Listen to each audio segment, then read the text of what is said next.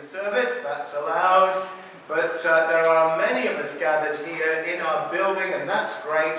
And many more of you joining with us online. We thank the Lord for that. We are one fellowship still, even if we can't all be together within the same four walls. But our hearts are joined in Jesus Christ. Now the rain is coming down, but this day we are celebrating the harvest.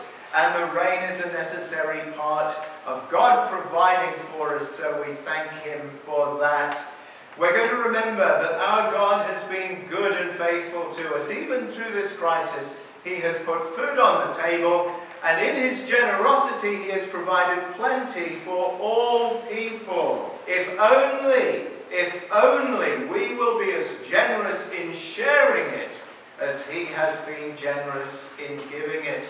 So today we're going to focus on that.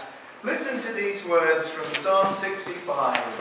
Praise awaits you, our God in Zion. To you our vows will be fulfilled. You who answer prayer, to you all people will come. For you care for the land and water it. You enrich it abundantly. The streams of God are filled with water to provide the people with corn, for so you have ordained it. You drench its furrows and level its ridges. You soften it with showers and bless its crops. You crown the year with your bounty, and your carts overflow with abundance. The grasslands of the wilderness overflow. The hills are clothed with gladness. The meadows are covered with flocks, and the valleys are mantled with corn. They shout for joy and sing. Praise be to God. May we shout for joy today, even if with masks on. We're somewhat restricted in doing that with our vocal cords. Let us do it with our hearts. Kathy is going to come and lead us in a prayer of celebration of our great God.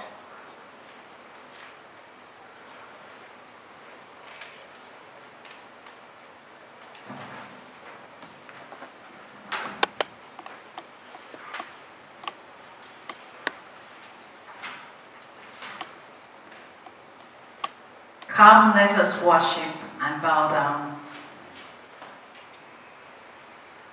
Let us kneel before the Lord, our God and Maker.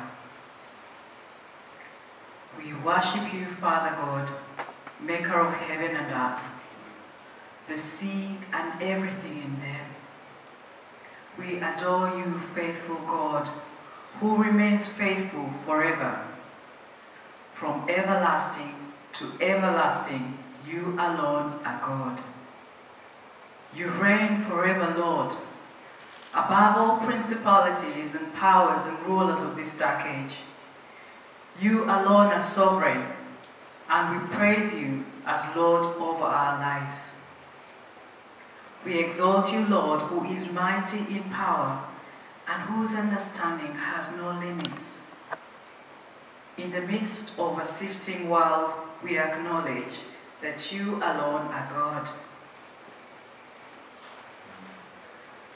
You are all-knowing, the Alpha and Omega.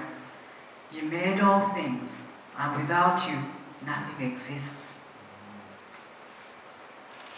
We exalt you, Lord, who continually delivers us from the pit of death, who binds up our wounds and heals our broken hearts. We worship you, our Father, who has redeemed us and called us your children, heirs and joint heirs in your kingdom. We praise you, who is preparing a place for us in eternity and makes the riches, the desires and wants of this earthly existence meaningless without you.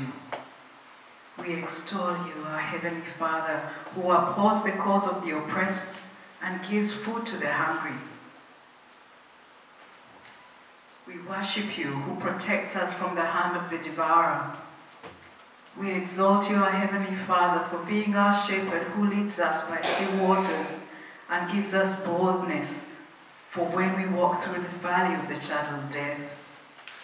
We worship you who has our names in the book of life, who wipes our every tear, holds us in the palm of your hand, and turns our mourning into dancing.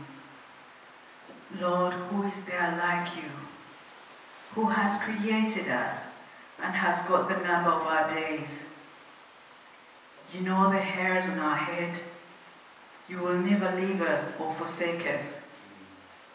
As your people this morning, we recognize you and worship you, God who is full of love and satisfies all who trust in you. Reading from Psalm 145, I will exalt you, my God, the King. I will praise your name forever and ever. Every day I will praise you and extol your name forever and ever. Great is the Lord and most worthy of praise. His greatness no one can fathom. One generation will commend your works to another. They will tell your mighty acts. They will speak of the glorious splendor of your majesty, and I'll meditate on your wonderful works. They will tell of the power of your awesome works, and I'll proclaim your great deeds. They will celebrate your abundant goodness and joyfully sing of your righteousness. The Lord is gracious and compassionate, slow to anger and rich in love. The Lord is good to all. He has compassion on all that he has made.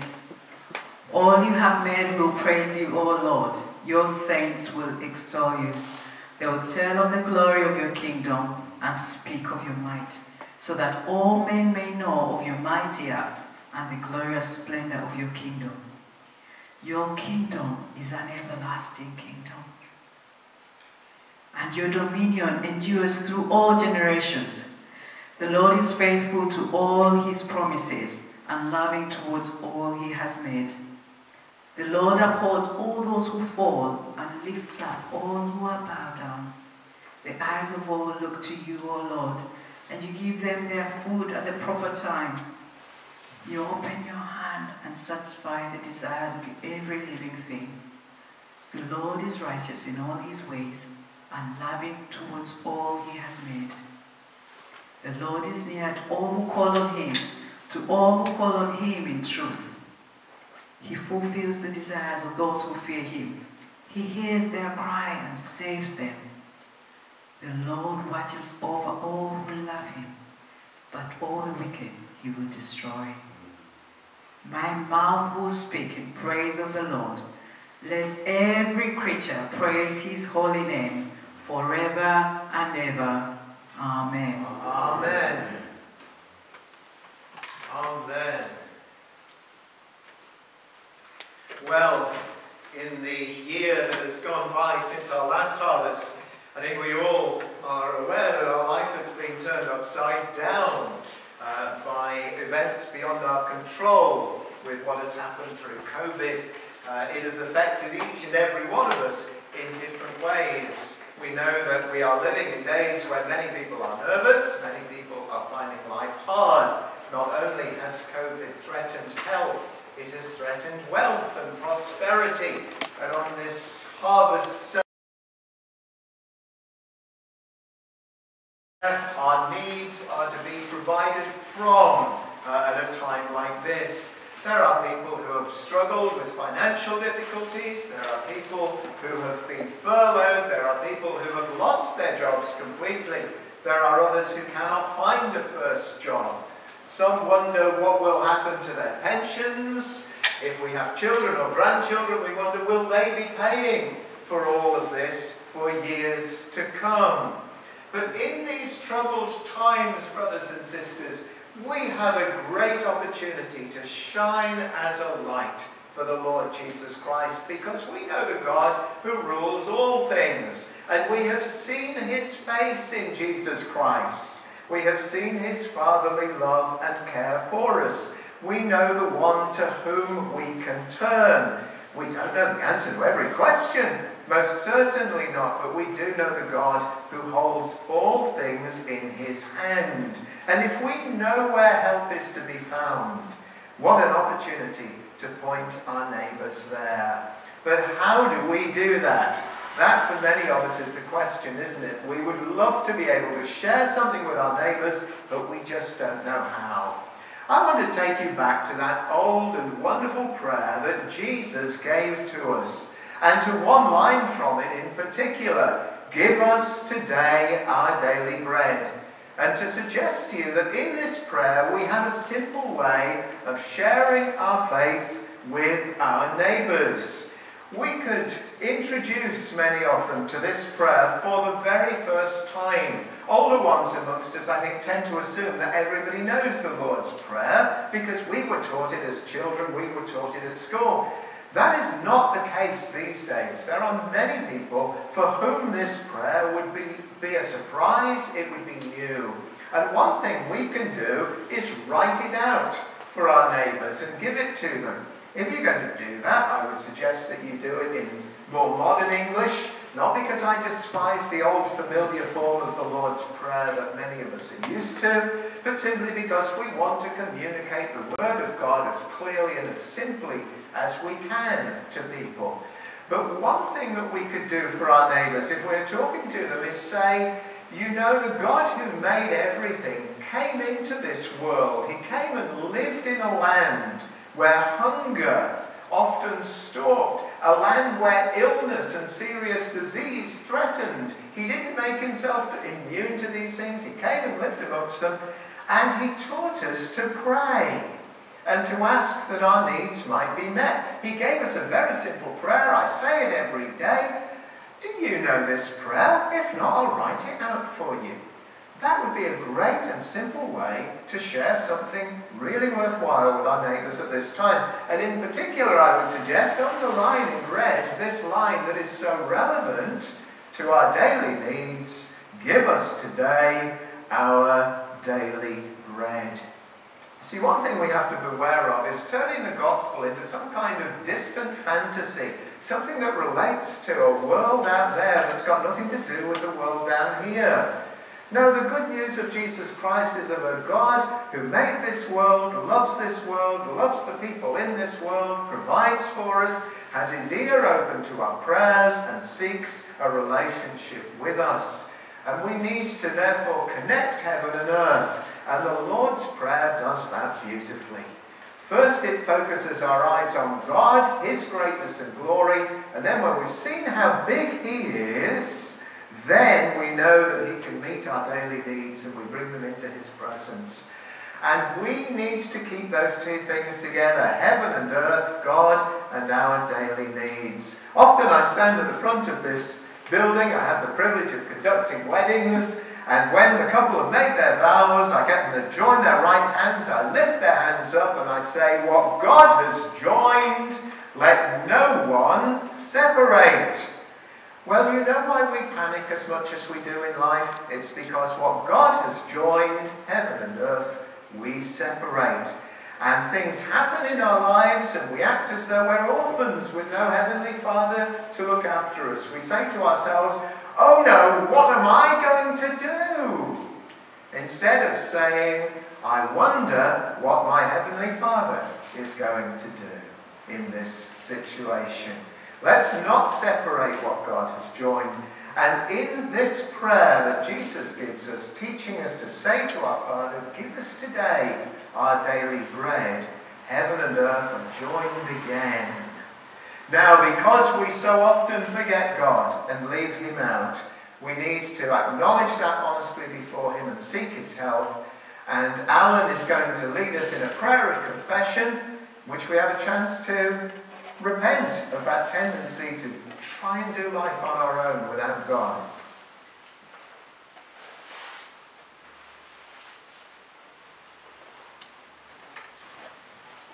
Let us pray. Father, we come to you this morning and confess our need of you. But we also confess that many times in our daily lives and in our actions don't match our need of you. Forgive us, Father, when we ignore you. We confess, Father, that many times during the past week, I confess I have not given you a second thought. Forgive me, Father. Forgive us, we pray. We confess that we've not lifted to you the situations that we find ourselves in our daily lives. We confess we've tried to fix things ourselves. We try and use our own strength and our own wisdom to fix situations, Father. Forgive us. We need to confess that we need to come to you in prayer. Father, we confess that we gladly receive your abundant blessings that you pour out on us every day. Yet we confess we don't come to you and lift our praises and our prayers of thanksgiving. We confess, Father, that at times our actions have brought dishonour to your name. We confess at times when our words and actions deny you, Father. Help us, we pray, never to be ashamed of you and your gospel. And we confess we have not seen you as the giver of all things, as the Lord of the harvest. Forgive us, we pray. And so we confess all these things to you, Father, knowing that you are a loving and forgiving God. We confess our need of you in our lives. We confess our desire to know you more and have more of you in our lives. And finally, we confess that we need your help, Holy Spirit, to be the men and women and children of God that you've called us to be. Help us, we pray, in Jesus' name. Amen. Amen. So Jesus gives us a prayer that joins heaven and earth and brings our daily needs before God. But what then about our need to put food on the table and a roof over our head during this COVID time? Well, Jesus tells us simply to ask God to provide for us what we need for life. Give us today our daily bread. That's how to live. In this prayer, there's wisdom for life. There's wisdom that we can share with our neighbours. Here's how we can be beacons of hope. I want us to think just of three simple things that Jesus teaches us through this prayer. And the first is our dependency. Our dependency on God. Give, says Jesus. We come to God cap in hand. I know that many of us pride ourselves on our independence, but really we fool ourselves. In the end, we depend on God for everything. We would have nothing, we would be nothing but for him. And so we come and say, please give us. Now, none of that, of course, is to despise or to deny the hard work of people like Farmer John, who produce the food for us. It's not to deny the hard work of those who drive the lorries or run the transport networks or stock the shelves or sit patiently at the checkouts counting coupons in Sainsbury's. We praise the Lord for each and every one of them. But behind it all, this prayer reminds us that God is the one to whom we are indebted, even for our ability to work with our hands, to be able to have money to spend, to have a system that works. Behind the whole human process lies God's gracious hand. Now, it can feel a bit funny to us in a modern world to pray sometimes for daily bread when we know that there's enough bread in the freezer to last us for a fortnight. But it's only the grace of God that enables us to walk to the freezer, to open the door of the freezer. But the freezer is still working and has preserved the bread. It's only the grace of God that makes the bread nourish our bodies when we eat it. We depend on God for everything. So this prayer that Jesus gives us, give, beginning with that simple word give, it's teaching us a whole way of looking at life. It's an acknowledgement that this works through every area of life. We haven't got what it takes in ourselves to make life work, but we know the one who has. Well, we're living in great days to relearn this basic lesson. None of us welcomes an economic downturn, of course we don't, but it can teach us humility And it can teach us what is true all the time, that we depend on God for everything.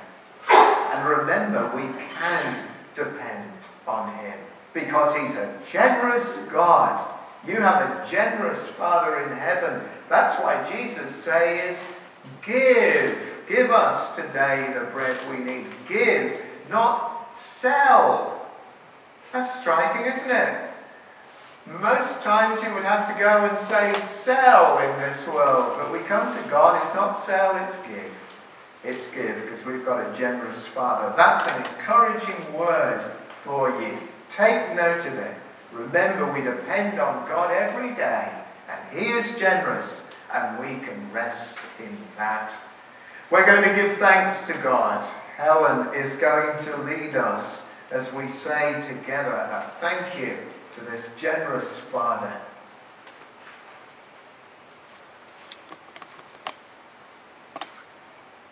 Heavenly Father, we thank you for Jesus who lived and died and rose again so that we can be forgiven and come before you clothed in his righteousness. We thank you that because of your great love for us, you did this while we were still sinners. We thank you for your generosity towards us. We thank you that you give us all that we need each day and much more besides. We thank you that you give us every good gift, and today we particularly thank you for the harvest. We thank you for the harvest from our gardens and allotments, for the abundance of tomatoes, beans, potatoes, courgettes, apples, plums, rhubarb, peppers, raspberries, strawberries, and so much more. We thank you for the harvest from the hedgerows, for the harvest from the farmers, for the food in the shops. Thank you for the sunshine and the rain that enable the crops to grow. Finally, Father, we thank you once again for Jesus, without whom we would still be lost and in darkness. We thank you that his complete and finished work on the cross means that our sins are forgiven and we can look forward to eternal life with you. Amen. Amen. Thank you, Lord. You give us all we need. And Jesus reminds us in this prayer of our dependency. But his words also remind us that we are a community, a family.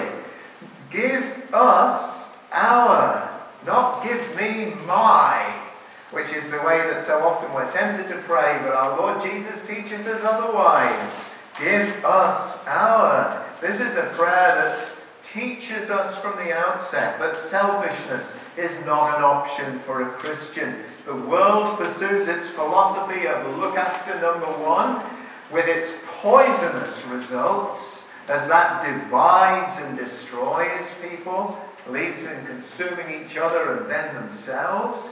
And many people, not just Christians, can see that that is the end product of that way of thinking, but they don't know what to do about it or how to get out of this. And once again, the key is found in this old prayer that our Lord gives us. Give us our daily bread. By teaching us to say day after day, give us our, Jesus is patiently schooling us in community, in being a family, with a responsibility to think of one another, not just ourselves. It's striking that in the Lord's Prayer, all the things we ask for in the plural. It's always more than just little me. We pray with a mindset of a family. That's the normal Christian life. Now that applies first of all to the church. Our Heavenly Father loves to gather all his children around him and to see our love for one another as we pray for each other. We're not meant to be spoiled children who are just saying, it's all about me, me, me, me. And that's horrible when we see that, isn't it? Our Father thinks so too. No, we are to be people who lift up one another in our prayers. As I was sharing this thought on Wednesday afternoon with a congregation gathered here, the Lord brought to my mind something that helps me such a lot as a young pastor and has been a real blessing to me over the years as a pastor, and I've passed it on to many another young pastor to encourage them and to try to help shape their ministry. It's something that goes back to a First World War chaplain who had the wonderful name Jeffrey Arkell Studdert Kennedy, but was known to the men in the front line as Woodbine Willie, because he would go out into the trenches with his haversack full of little packets of woodbines. He spent all his own money on this, and he would give these out to the men. They called him Woodbine Willie. And he was a very great, very considerable First World War chaplain. There was very much more to him than just cigarettes. But on one occasion, he was interviewing somebody else who had just come out from the UK to France, to the Western Front, wanting to be a chaplain, a fellow called Theodore Bailey Hardy, who had come as a much older man from his lovely parish setting to the horrors of the Western Front, and he wanted to be a chaplain.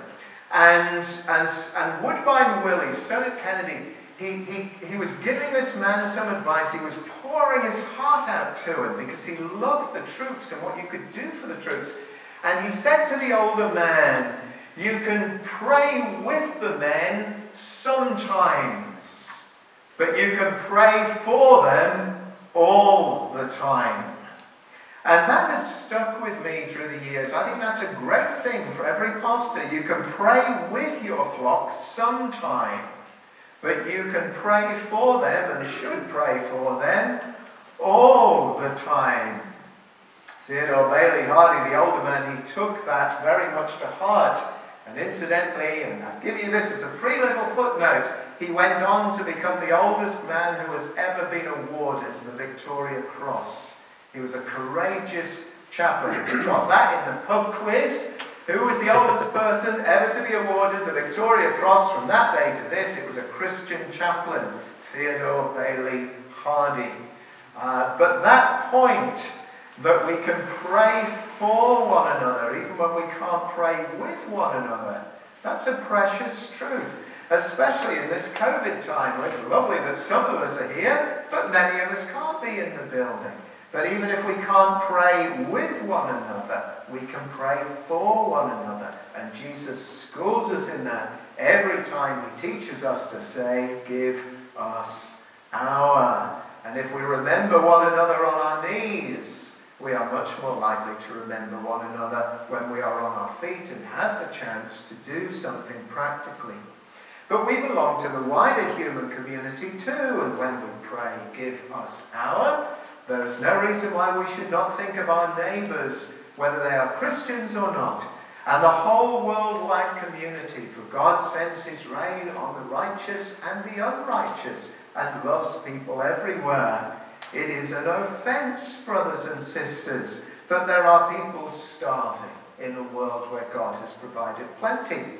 It is an offence that people die from drinking polluted water when God has given us the means to do something about it. Martin Luther saw long ago that this prayer has a social dimension, because if everybody is going to get daily bread, if everybody is going to have their needs met, there needs to be a thriving economy, there needs to be a just society, there needs to be employment, and there needs to be a planet that's still habitable because we haven't trashed the environment. Luther saw that long ago, and it's still true. So to pray for our daily bread is not to pray a selfish prayer. It is to pray a for others prayer, because we seek a generous God's blessing on the widest number of people. So we're going to pray for the needs of the world now. Our brother Rob is going to lead us in prayer.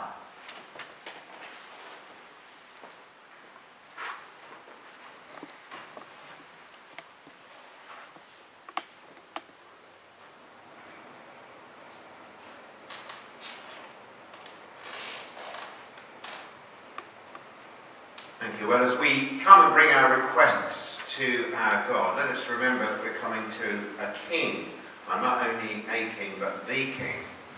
But that king has grace and power to deal with all our needs, whatever we may be facing this morning. It's a great privilege. Father, we come to you, our God and King, through our Lord Jesus Christ, our Saviour. And we come, Lord, at a time you know what is going on in this world, and that many, many people are living in a time of much fear and anxiety.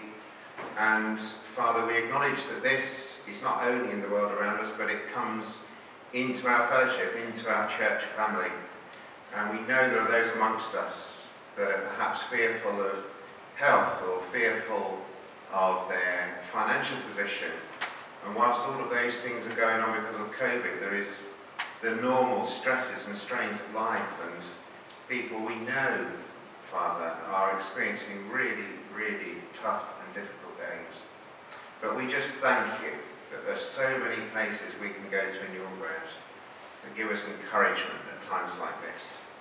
Father, remember the Apostle Paul as he prayed that that thorn in his flesh, whatever that was, would be removed.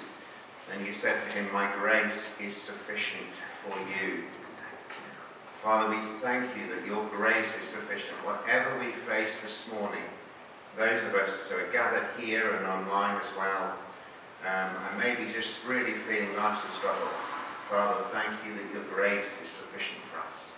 Thank you that you said that you'll be with us in trouble, that it doesn't necessarily get removed straight away, but that you stay with us through the waters and through the fire, that you are there with us, and you will ensure that your people are not swept away by the flood, that you hold them in your hand.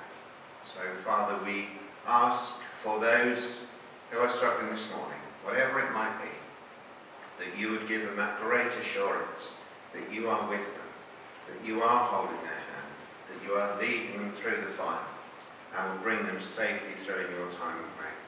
So we commit our family to you and pray, Lord, your blessing upon them. And Father, further afield, we want to pray for our leaders, Father, that need so much of your grace, and yet in many cases don't acknowledge their need. People look to politicians, people look to leaders in science or health to provide all the answers, and they can't, and that's clearly obvious to us. Father, we just pray that you would give much wisdom to our leaders in whatever role they perform, and that you'd give them, Father, in these days, the desire to turn their faces to you.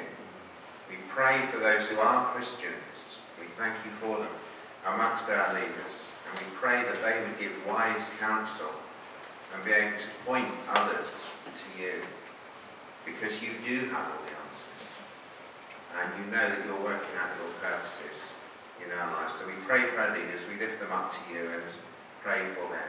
We pray for world leaders too. For those like Donald Trump who are suffering from the virus themselves, we pray that those Christians around him might be able to speak into his life at this time. That the arrogance sometimes that we see of thinking he's got the answers to the world's problems, that he hasn't. That this can take away everything in a moment. And if we don't have you, we have nothing. Father, we just pray for them. We pray for healing. We pray most of all for healing of souls.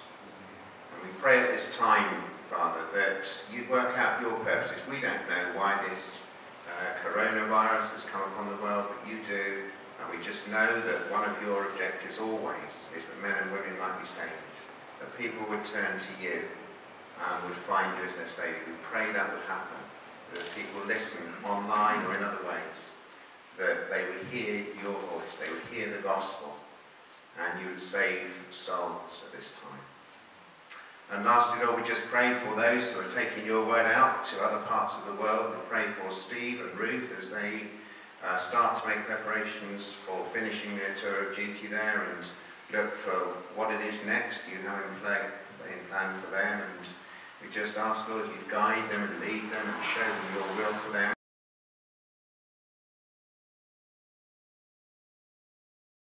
Make them a blessing and bless them.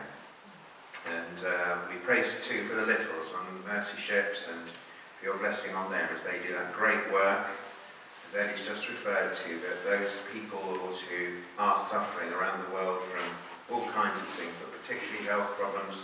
And we just pray for the work there. You bless it, increase it, bring many into contact with them, and that they would be able to share the good news of Jesus Christ with those who need to hear it.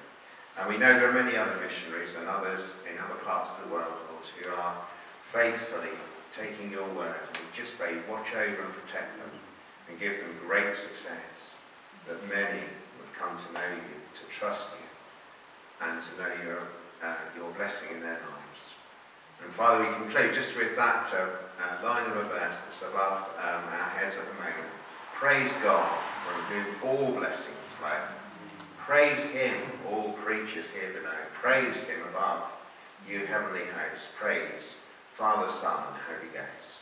Amen. Amen. So we can pray together and pray for one another as well. Did you know we have an opportunity to do that here in this building tonight, or online if you can't join us in this building? But for the first time in a long time, we're going to have a Sunday evening prayer meeting here at 6 o'clock. I can hardly wait. We have been deprived of that opportunity to be together to pray. I'm looking forward to that so much. If it pleases God to spare my life to this evening, I mean to be here praying. And I hope that as many of us as can safely fit in will do that, or if not, join us online at 6 o'clock. But I don't want to miss these opportunities. Maybe COVID can teach us something of the preciousness of it. If you've never thought of coming out to something like a prayer meeting, think of it like this. A day will come, my brothers and sisters, almost certainly, when you will find that the prayer meeting is going on and you are not able to be there because of age or infirmity or ill health, and you will wish that you had that opportunity. I know that's how it will be for me when the day comes when I can't get out. I'll wish I could. And it will be the same for you. So while we can, I mean to be there praying. I hope you'll join us too. Jesus teaches us our dependency on God and our community as a family. Father, give us because we need from you. Give to us what we need because we are a family. Note one last thing that Jesus shows us here in this prayer. He teaches us a lesson about sufficiency. Give us our daily bread. It's immediate needs Jesus has in mind. Daily, because people in his world live from day to day. Now, I know that many of us, if we are either in employment or if we're on a pension, maybe we receive money not daily but weekly or monthly, in which case we need to do some budgeting for a daily basis, and that's all right. Joseph had to do the same thing in the Old Testament when God provided him with several years' worth of grain, and then he had to farm it out little by little through the following years when he knew that there wasn't going to be so much. We need to budget, we do. But you see the point Jesus is making.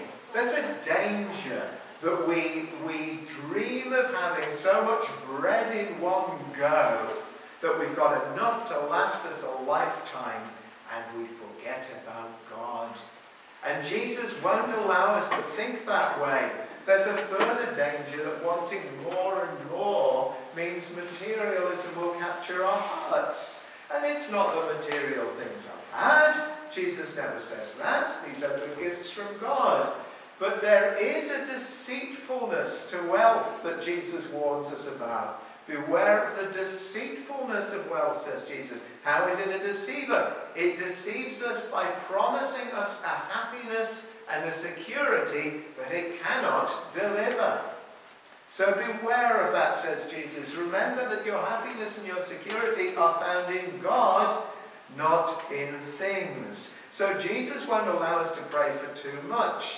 He tells us to ask God to meet our needs as they come along, not too far in advance so that we forget about him, but enough to free us from despair so that we are thankful to our God. Enough to sustain us, not enough to show off.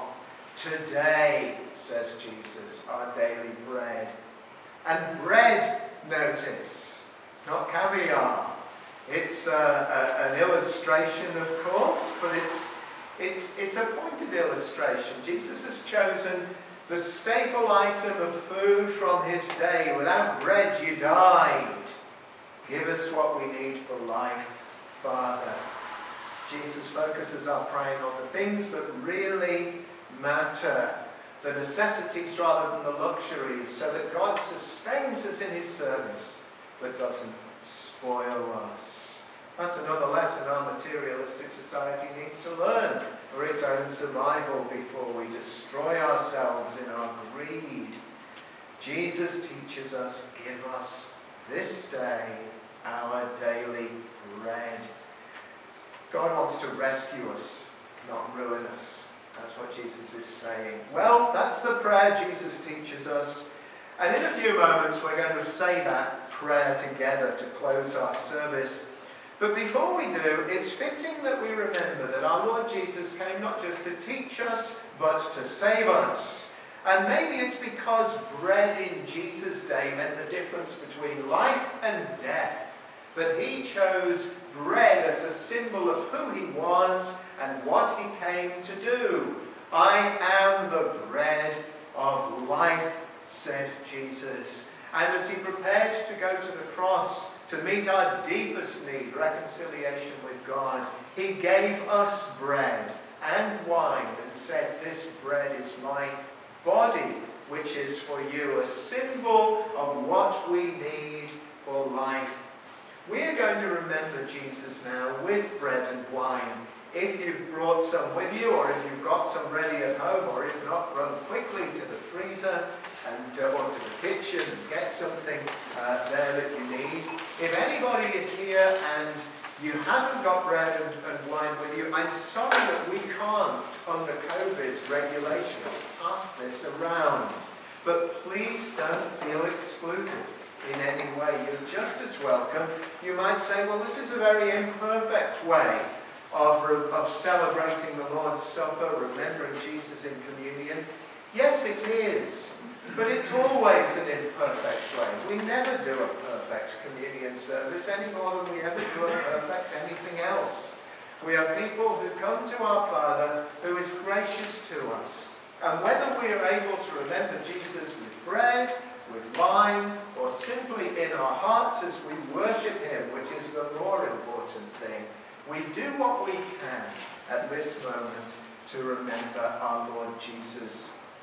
You know, our confidence in the end for harvest, for daily bread, that we have a Father who will hear and answer our prayers, it's all based on, as Paul puts it in Romans chapter 8, the fact that he who did not spare his Son, but gave him up for us all, he will, along with him, of course, graciously give us all things. Our Father who has met our greatest need in Jesus will certainly meet our lesser needs in our daily bread. So as we thank God today for the harvest, we put a firm foundation under all our thanks, our prayers, our praises, every thought that we have, every desire. We put a firm foundation under it by remembering that Jesus died for us. We have a God who loves us enough to die for us. So we're going to remember how our Lord Jesus, on the night that he was betrayed, gathered with his disciples, as he is present with us now by his Spirit. He took bread, he gave thanks, he broke it, and he said, "This is my body, which is for you. Do this in remembrance of me." With grateful hearts, let us eat together and worship our Lord Jesus.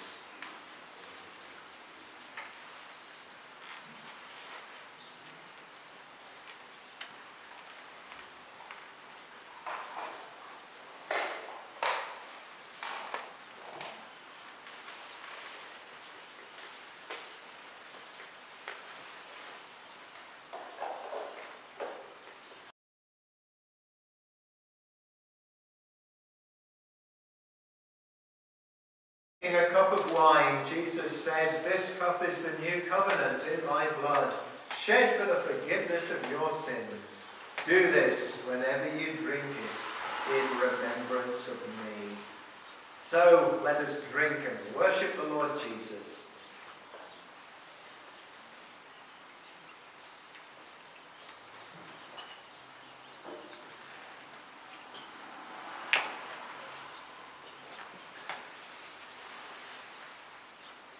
Whenever you do this, said Jesus, you are proclaiming my death until I return. We praise God for every great truth that does not change in this COVID world where so much has changed. We praise God because Christ has died, Christ is risen, and Christ will come again. Glory be to you, O Christ. Well, in all the perplexity of our present troubles, it is this simple prayer that Jesus gives to us and seals to us through his own death that points us to the way ahead. Here is the way of wisdom. Give us this day our daily bread. It's such a simple prayer, isn't it? We could share that with anyone. There is strength for every child of God in these few words, and there is light for the nations of the world. Here's the way not only to pray, but to live with dependency, community, sufficiency, and with confidence in God. They're the things that ought to be obvious to us, really, don't you think? And yet so often, instead of dependency, we sing, I did it my way. Instead of community, we shout, look after number one. Instead of sufficiency, we demand more and more, whatever the cost to the rest of the world. And if God did not humble us from time to time, if he did not restrain us, we would ruin ourselves. COVID is forcing us to see these truths, at least for a little while. If God in his mercy delivers us from COVID in due time, will we soon forget? Well, we'll be more likely to remember the things that matter if we will pray this simple prayer that Jesus taught us, and pray it regularly. Give us today our daily bread. Let's close our time of worship by praying this prayer together now. I'm going to suggest we say the Lord's Prayer in whatever form we know it. God can sort out whether we've said it in an older language or a more modern language, depending what we're familiar with. I'm going to lead us in a slightly modernized version. But you say what you know. Now, if we're gathered together in the building, I'm not quite sure that the rules allow us to say very much, very loudly. So you might want to either just lip sync or mumble this prayer. God will hear mumbling on this occasion. Not when COVID is over, then we will speak distinctly. But mumbling is allowed. But if you're at home, you join in with this. But the important thing is that not simply we are saying words, but that we are praying to our Father. So in that spirit of prayer we say, Our Father in heaven, hallowed be your name. Your kingdom come, your will be done on earth as in heaven. Give us today our daily bread. Forgive us our sins, as we forgive those who sin against us. Lead us not into temptation, but deliver us from evil. For the kingdom, the power, and the glory are yours, now and forever. Amen. Amen. Now, next week when we gather, we're going to begin a series of studies in the book of Daniel. So I want to encourage you, brothers and sisters, this week, if you can, read through the book of Daniel. It's only 12 short chapters. You could easily do that. You could sit down this afternoon and do that if you were so minded. But read through the book of Daniel, and next week we'll get into chapter 1, an amazing book full of the grace and the goodness of our God. But for now, let our annual harvest remind us that our Heavenly Father is a loving Father to us. He knows what we need. He's promised to provide. And so let's live in the freedom of that. And in these anxious times, let's be a light in our community. That's it. God bless you. Bye for now.